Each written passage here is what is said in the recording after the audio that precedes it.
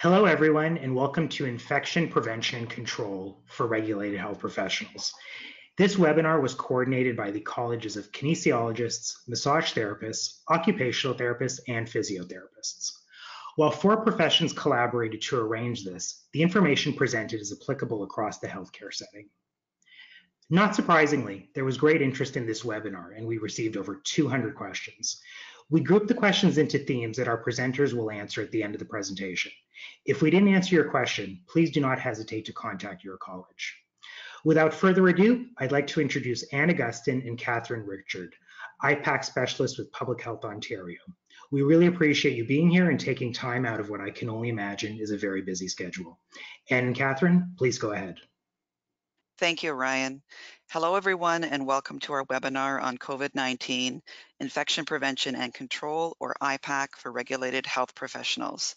My name is Catherine Richard, and I am an IPAC specialist with Public Health Ontario's IPAC Regional Support. My colleague, Anne Augustine, is a program IPAC specialist with the IPAC Response and System Support team. We would like to thank the 4 colleges for extending the invitation to speak to their members on IPAC and COVID-19 prevention measures. It has certainly been a challenging time for healthcare professionals, and we would like to thank all of you for the great work that you do for your patients and clients. Just a disclaimer before we start the presentation.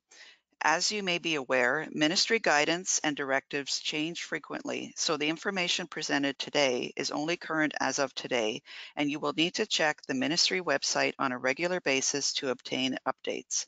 You may also want to refer to other applicable ministries' guidance, including the Ministry of Labor. For any discrepancy between the information presented today and your college's guidance, please contact your college to discuss it. The information we are presenting today is by no means everything you need to know about IPAC and COVID-19, but hopefully we will be providing you with a starting point as well as with resources which you can use to find out more detailed information. So at the end of this webinar, hopefully you will be aware of the routine and COVID-19 specific IPAC measures that you need to take to protect patients and staff, and as well know where to obtain ministry guidance and PHO resources to support safe clinical practice. Public Health Ontario is a provincial government agency who has as its mandate to provide scientific and technical advice and support to clients working in government, public health, healthcare, and related sectors. On our website, we have a number of resources on IPAC in general, as well as COVID-19 specific information. Another partner or resource for you in IPAC is your local public health unit. Here we have linked a tool to help you locate your local unit, and we encourage you to find out which one is responsible for oversight of IPAC practices in your geographical area. Often there is confusion about our role versus the role of the public health unit. Here is a brief overview of each of the roles. So as I mentioned, we're involved with scientific and technical advice, and we're available to contact for questions on IPAC best practices and how to implement them within your setting. The public health unit is responsible for enforcing and for direction related to a number of public health issues, including IPAC. They are involved in outbreak management, and certainly they would be your main contact for any questions on exposures, clearance testing, or contact tracing. We will do our best to answer any questions you have on the presentation, but if we don't get to yours and immediate answers are needed, please feel free to reach out to your local public health unit, your college, or Public Health Ontario's IPAC regional support teams. We have 5 regional teams that support the province. Each team has a group of IPAC specialists who are ready to support you with your questions. There is no wrong entry door, so if you email any of the regions, we will ensure that your inquiry gets sent to the appropriate team to support you. During the COVID-19 pandemic, the Ministry of Health has been providing guidance, directives, and other information to support the healthcare sector with safe provision of care. As mentioned previously, the guidance is updated regularly, so we encourage you to check the website on a regular basis. On this slide is a snapshot of the ministry's webpage, and this is where you would find the most up-to-date information. The Ministry of Labor, Training and Skills Development website also has a number of resources to assist you with COVID-19 measures in the workplace. This is especially helpful for those of you who may own a clinic or have employees in order to understand what your responsibilities are. On this slide, you can see a snapshot of the Ministry of Health's webpage containing the directives. Directive number 2 is the one that applies to healthcare providers, and you should be familiar with this information as it is regulated under the Health Protection and Promotion Act. Each healthcare sector has specific guidance, and on this slide, you can see the guidance for primary care. If you work in another sector, such as acute care, long-term care, or home care, refer to the specific guidance for that sector as there may be some differences. Also on this slide, you can see the reference documents highlighted in yellow for symptoms and for patient screening, which you will need to become familiar with for the screening process. On our website, we have many resources related to IPAC, and you can see 3 examples here. So the first one in the upper left is our IPAC main page. The second one on the left is our COVID-19 page, and here we have highlighted the section on healthcare resources in yellow. So if you click on that, you'll go to a number of different resources that can assist you with COVID-19 measures. And then on the right, we have a cover page for our best practice document on clinical office practice, which is a great resource for any clinic on the everyday IPAC practices that are to be followed. And during this presentation, we will also mention some of the other useful resources that PHO has to support you. Current evidence suggests that the mode of transmission of COVID-19 is through direct contact and respiratory droplets that have the potential to be propelled for varying distances. The majority of cases have been linked to person-to-person transmission through close direct contact to someone with respiratory symptoms or close contact with a case in the incubation period who was later confirmed to have COVID-19. High viral loads have been identified in individuals who were asymptomatic or pre-symptomatic. However, uncertainties remain regarding the role of asymptomatic transmission in driving outbreaks in the absence of major droplet-releasing symptoms such as coughing and sneezing.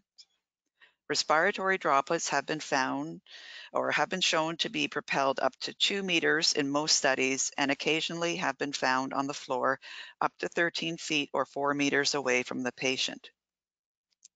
Transmission through the ocular surface is considered a possible route of transmission for COVID-19 based on a recent case report and evidence of virus detection from the eye among cases with conjunctivitis. Whether in a pandemic or during non-pandemic times, it is important for patient and staff safety to follow best practices for IPAC. Most of the practices you will perform during this period are ones that should already have been in place. There are some additional measures that you will need to do related to COVID-19. Routine practices, which were previously known as universal or standard precautions, include a point of care risk assessment, hand hygiene, personal protective equipment or PPE, environmental controls such as cleaning patient care equipment and the environment, and administrative controls such as staff education, policies and procedures, respiratory etiquette, and immunization. COVID-19 measures include ones such as universal or full shift masking, signage and screening, enhanced environmental cleaning, occupational health, and physical distancing, and waiting room setup. We will now go into a bit more detail about routine practices and COVID-19 measures. So routine practices are a system of infection prevention and control practices recommended by the Public Health Agency of Canada to be used with all patients during all care to prevent and control transmission of microorganisms in all healthcare settings. So right now we're focused on COVID-19, but at any time you want to be practicing routine practices to prevent any type of infection from being transmitted. Before every patient interaction, a healthcare worker is to perform a point of care risk assessment to assess the potential for exposure to infectious disease and determine what PPE needs to be worn. If a patient screens positive for COVID-19 and you will still be providing care, then the PPE required is that for droplet contact precautions. PHO has online learning modules on how to perform a risk assessment, and they are available for the acute, long-term care, clinic, and home care settings. Hand hygiene is a very important way to prevent the transmission of infection, including COVID-19. It consists of the use of alcohol-based hand rub, or ABHR, and hand washing. In healthcare, the use of ABHR is preferred unless hands are visibly soiled, in which case hand washing would be indicated with soap and water.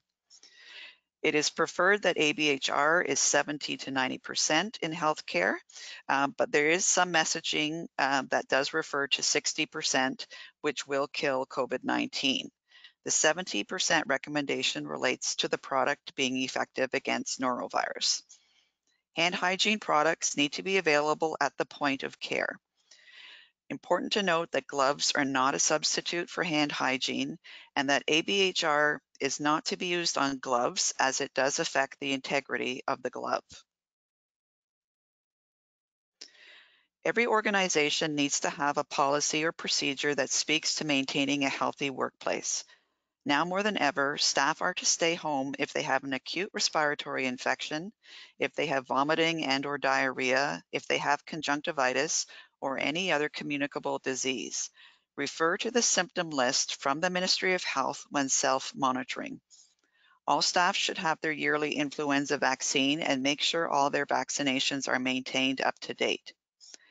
As N95 respirators may be needed for aerosol-generating medical procedures, it is essential that staff be fit tested for their N95 respirators at least every 2 years or anytime there is a change in their facial shape. And also concerning a staff's exposure or developing an occupational illness, make sure that you are aware of the requirements for the employer. So either if you have an occupational health department, you can speak to them, or if not, to the Ministry of Labor. Reprocessing. So there are no changes in reprocessing. Single-use devices are not to be reprocessed and reused. Reusable equipment and devices are to be reprocessed based on the Spalding classification and following manufacturer's instructions for use. Spalding is a way of classifying medical equipment to determine what level of reprocessing is required. In most of your settings, you are usually dealing with non-critical equipment, but there are some examples of semi-critical and critical equipment, such as in PT, pessary sizing kit, which is considered semi-critical and requires a minimum level, high-level disinfection, sterilization preferred. An IMS plunger requires sterilization, and any respiratory equipment requires high-level disinfection or pasteurization. So reprocessing, it's a very complex process. So it's not just cleaning and sterilization of instruments before they can be used on the next person.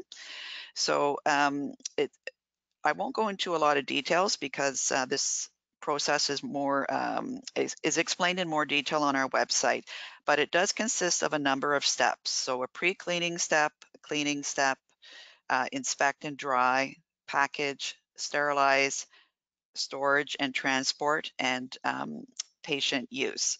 So all of this, you need a quality assurance program included, which will involve education and training of staff and the use of chemical indicators, biological indicators, and physical indicators. This is very important to make sure that this process is done safely and effectively.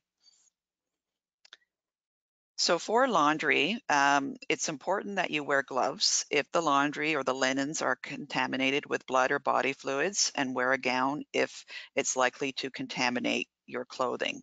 For any linen in a healthcare setting, it's important to follow these general recommendations, and these apply to any healthcare linens.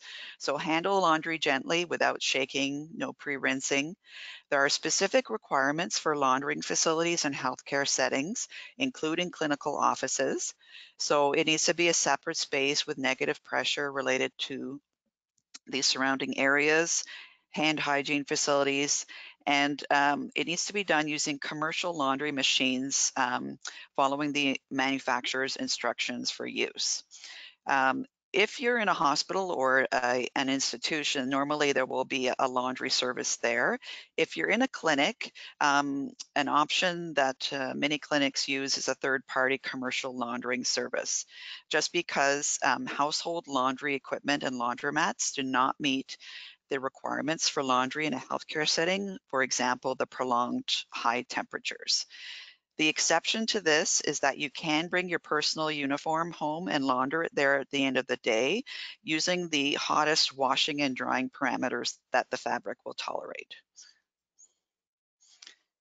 So waste in your settings can be generally categorized into regular waste stream or biomedical waste, and it's the biomedical waste that requires specific handling. So when you discard PPE, this can be discarded into the regular waste stream, as well as things like dirty tissues. It's important that it be disposed of, if possible, into a hands-free waste receptacle. Sharps, for example, acupuncture needles, are considered biomedical waste, so sharps must be discarded in a sharps container by the person who is using the sharp. Items that are heavily soiled with blood, such as blood that can be squeezed from the item, are to be discarded in a biomedical waste container. Before opening up a clinic or office-based practice, you may choose to do an audit of IPAC practices to help ensure all is in order. To do this, you can use the PHO IPAC checklist for clinical office practice. There is one for the core elements of IPAC and one for reprocessing. For those of you working in a setting other than a clinical office, please refer to your sector's or your facility's specific guidance. So PPE, this is a really important part of the presentation, and certainly it's one that we do get a lot of questions on. So we'll talk about PPE in general and then get into more specifics around the COVID-19 measures. So if you come into contact with blood or body fluids, then gloves are indicated. Always perform hand hygiene before putting gloves on. Gloves must be removed and discarded immediately after the task is complete, followed by hand hygiene. Gloves are task-specific and single-use for the task. Do not use them in hallways or non-patient care areas. If you anticipate that you're going to be splashed or sprayed, then use a gown. Reusable or disposable isolation gowns used as PPE should be approved by Health Canada and be available in several sizes. Reusable gowns are to be laundered between uses in commercial machines. You don't need to change your clothes in between patients unless they are soiled. Surgical and procedure masks protect the nose and mouth. Cloth masks are not recommended for healthcare workers at work as their effectiveness has not been verified. When wearing a mask, dispose of it immediately if it becomes wet or soiled. Clean your hands and replace the mask. Eye protection protects eyes from contamination from a cough or sneeze. It can include goggles, a face shield, or a visor attached to a mask. Prescription eyewear is not considered to be acceptable eye protection. Reusable eye protection such as goggles need to be cleaned and disinfected between uses. Face shields are not to be used as a substitute for a mask. N95 respirators are worn for aerosol-generating procedures with COVID-19 patients or with patients who have an airborne disease such as active TB. Staff who use respirators must be fit tested at least every 2 years. The medical procedures that are listed as aerosol generating or AGMPs are supported by data that indicate these procedures may significantly increase risk of infection to healthcare workers within close range of the procedure, and so N95 respirators are required as a minimum level of respiratory protective equipment, as well as eye protection.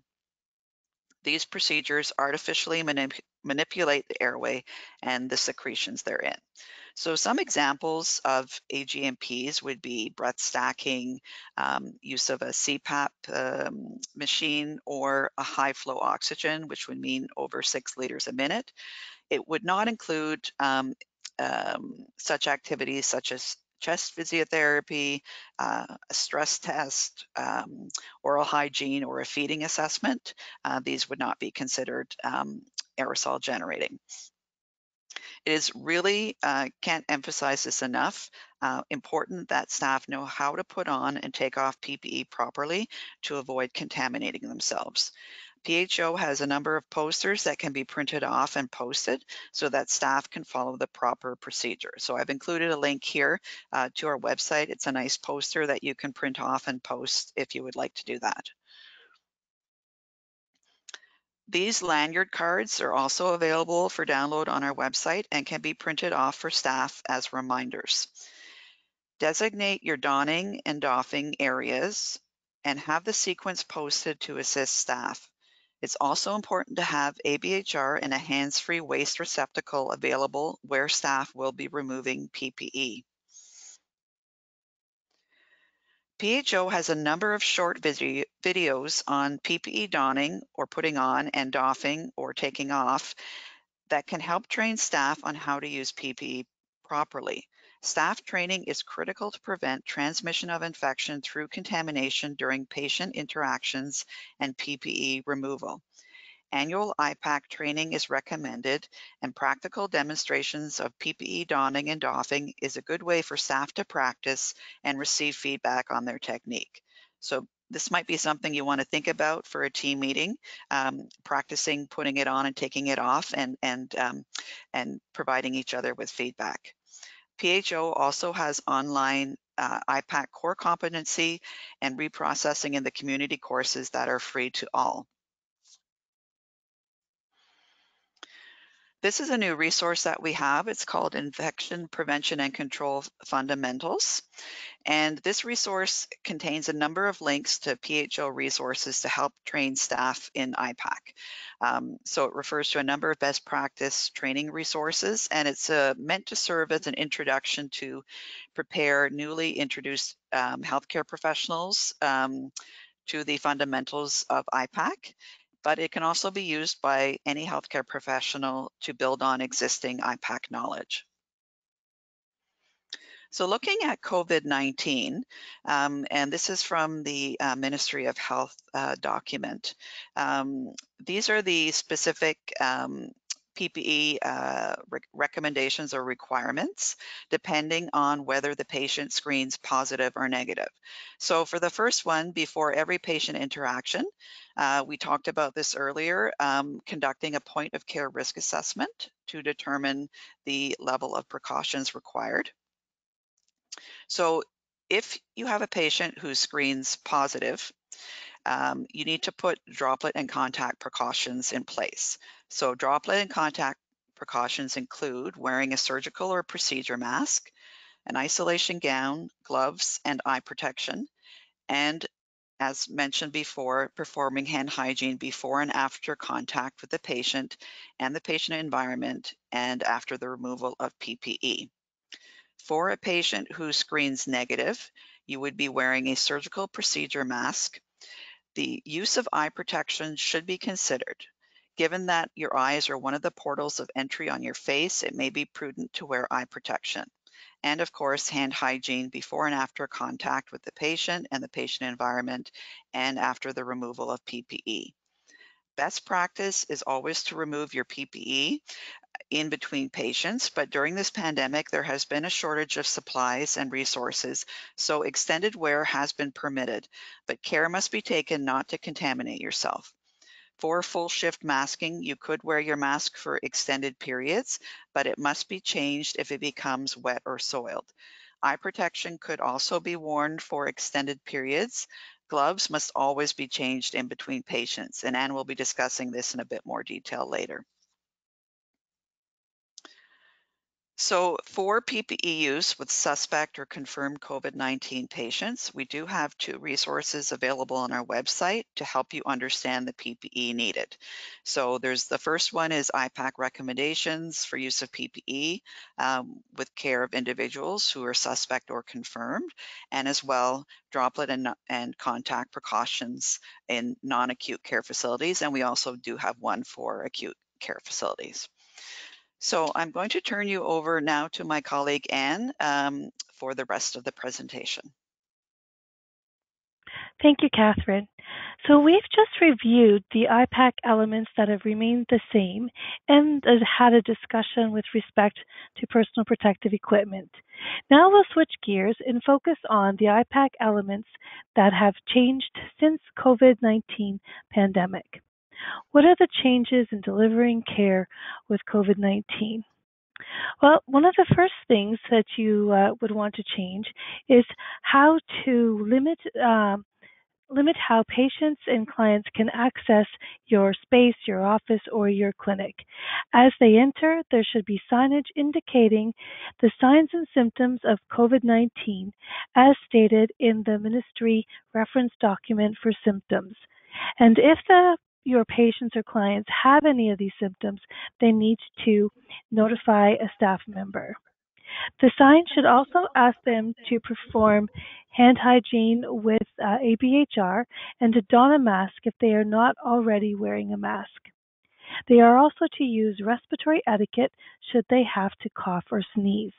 Tissues in a hands-free wastebasket should be available just in case the person needs them. Next slide, please. The next step in office setup is the staggering of appointments. The number of people who can safely be in the waiting area will clearly depend on your space. Stagger or book appointments such that patients and clients can easily maintain physical distancing of 2 meters or 6 feet. Take into consideration the need for an essential visitor or support person for children or those requiring assistance. These people will have to be able to physically distance themselves from others in the waiting room too. Physical distancing can be supported by how you space the chairs. If many clients need support, consider placing chairs in groups of 2. Remove all non-essential chairs. Remove toys, magazines, and other non-cleanable items from the waiting room. Also think about how many staff you will need to have in the office to support physical distancing of 2 meters between healthcare workers as well. Next slide, please. Screening. So passive screening is done as people enter your clinic because they're going to be walking past that sign that discusses the signs and symptoms of COVID-19. But you also have to do active screening. So active screening is carried out, first of all, over the phone when booking the appointment using the ministry screening tool. And then it's done again when the patient or client arrives at the clinic. Staff conducting screening on site should ideally be behind a barrier to protect them from droplet and contact spread. A plexiglass barrier can protect reception staff from sneezing and coughing patients or clients. If a plexiglass barrier is not available, staff should remain a 2-meter distance from the patient. If the office is unable to provide this physical barrier, then the healthcare worker doing the screening should use droplet and contact precautions. As per the COVID-19 guidance, primary care providers in a community setting, version 5, dated May 22nd, the healthcare worker doing the screening would don the following PPE: gloves, an isolation gown, a surgical or procedure mask, and eye protection, which can be goggles or a face shield. Next slide, please. So, management of a patient who screens positive. If a patient screens positive over the phone, those appointments should be deferred if possible, and the individual referred for testing.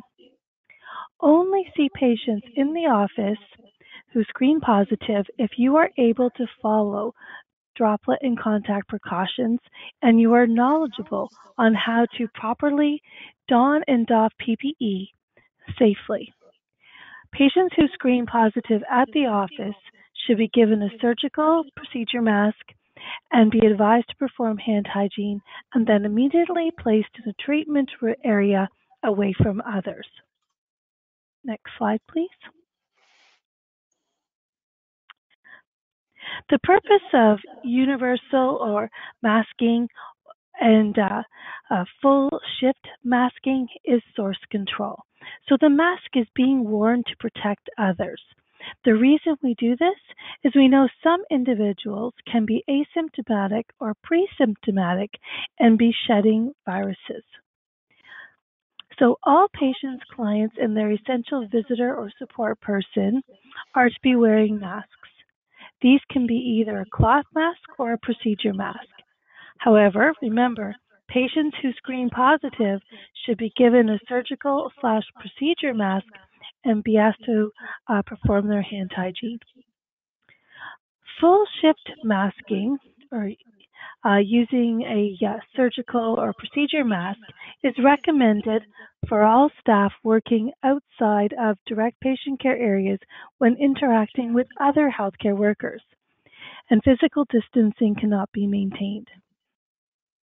Ideally, masks worn for the full shift masking should be discarded once removed, but if supplies are limited, they may be reused as long as they are not visibly soiled, wet, or otherwise damaged.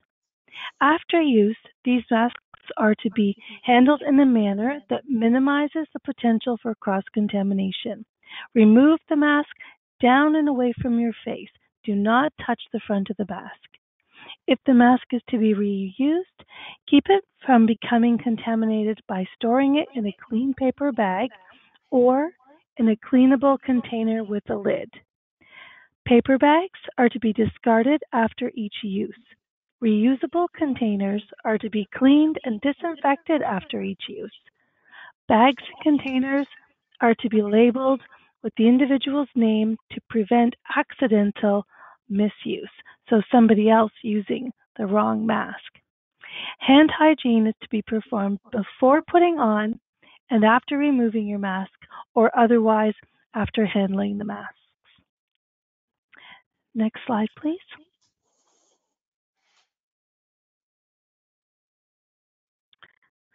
So, if you're feeling unwell as a staff member, what do?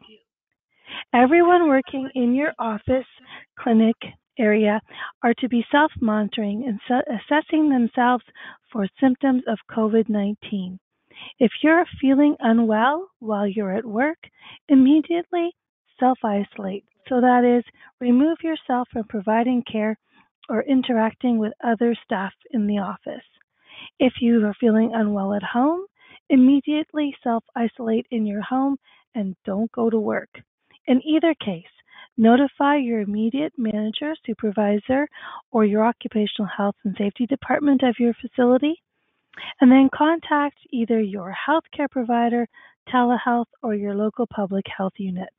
Most importantly, do not come to work when you are ill. Next slide, please. Environmental cleaning is another very important component of controlling COVID-19. All common areas should be regularly cleaned, so that's at least daily, And you can refer to the Public Health Ontario document on cleaning and disinfection for public settings for information on how to clean the common areas of your office or clinic. The treatment areas need to be cleaned. All the horizontal surfaces and equipment used to provide patient care, for example, the exam table, the thermometer, the BP cuff, need to be cleaned and disinfected before another patient is either brought into the treatment room or you use that equipment on another patient. The plexiglass barriers that are used at, say, reception are also to be included in the routine cleaning. And you clean those with a product that will not affect the integrity or the function of that particular barrier. Next slide, please. Here are some key points to remember when it comes to environmental cleaning. Items have to be clean before you can disinfect them. So you can use a two-step process where you clean using a detergent and then you follow that with disinfection using a disinfectant, or you can use a one-step process using a product which contains a cleaner and a disinfectant. No matter which process you use, all disinfectants that are used in the healthcare setting require a DIN, or a drug identification number. This number is assigned to the product by Health Canada when the product is accepted for use in Canada. Ready-to-use products are preferred. Never use a spray bottle, as this will create aerosols of the cleaning solution, and this could be an occupational health hazard. Also, always follow instructions for use, particularly for dilution of the product, if it's not a ready-to-use product, and the contact time. The contact time is how long the solution has to sit on a surface or an item in order to be able to kill the bacteria and viruses from the label claim. Next slide, please. And then lastly, there's always that non-cleanable equipment. So here are some ideas for managing these types of equipment. So some of this equipment will be made of fabric or paper, and it cannot be cleaned or disinfected. So consider trying, first of all, to find a cleanable alternative. Dedicating the item to one patient, or have the patient bring in their own item. Clean the patient's hands before and after using the non-cleanable equipment. If the patient is showing symptoms of a communicable illness, defer the use of this type of equipment. Laminate paper products so that they can be easily wiped. And if the equipment becomes damaged or soiled, replace it, or consider the use of barriers or covers. Next slide, please. So this slide, and next slide, please. And this one show the references that we used for the development of this webinar today. And then we have a question period. So thank you very much for joining us today for this webinar. Are there any questions? Thank you so much, Catherine and Anne. That was really good information and a lot of good reminders, hopefully, that our registrants find useful. Again, we received quite a few questions coming in, so I have a few here that I will read off for you. And so the first one that we got was, how long does COVID last on surfaces? Thanks, Ryan. That's a very common question. So the period of time that COVID lasts on surfaces, it really depends on the type of surface. So for example, it can be a few hours on paper, or it could be a few days if it's on wood, steel, or plastic. But that's not to say that all virus that is found on surfaces days later is viable or infectious.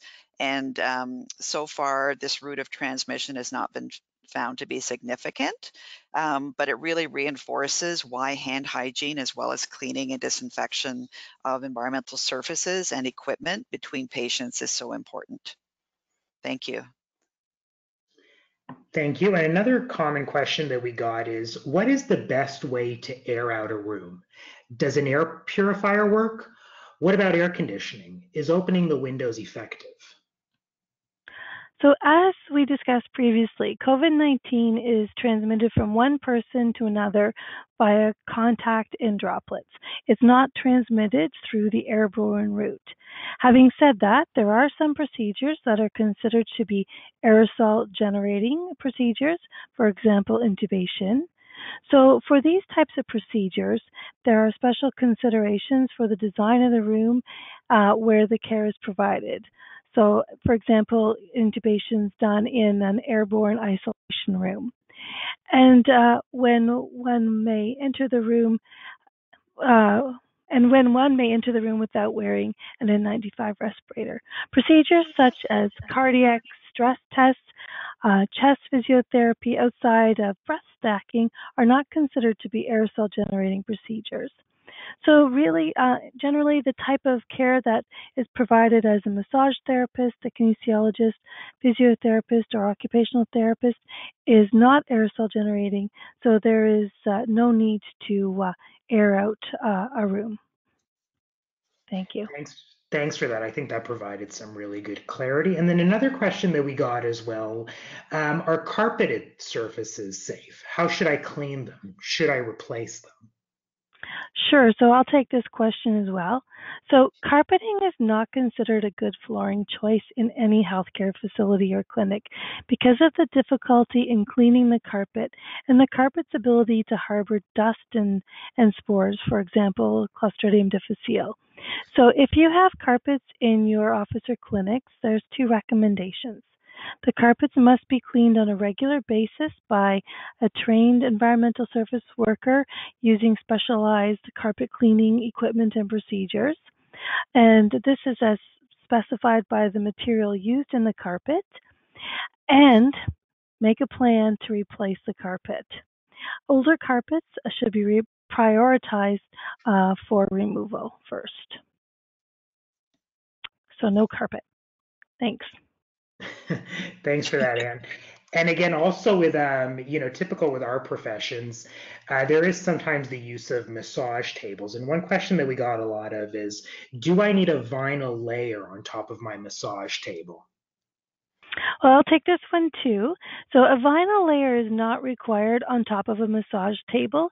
The most important thing is that massage tables or other exam tables are always cleaned with a low-level disinfectant between each patient or client. So a low-level disinfectant used is to be a healthcare quality one, and it needs to have the DIN or the drug identification number. So you just need to clean it in between patients. Thanks. Thank you again for that. And Anne and Catherine, I know you mentioned this in the presentation, but again, just to repeat it for all of our viewers, because this is a question that we are getting a lot. Do I need to replace my surgical mask after each patient or client interaction?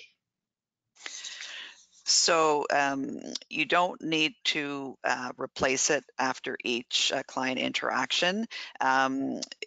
It really depends on if the patient has screened positive or negative.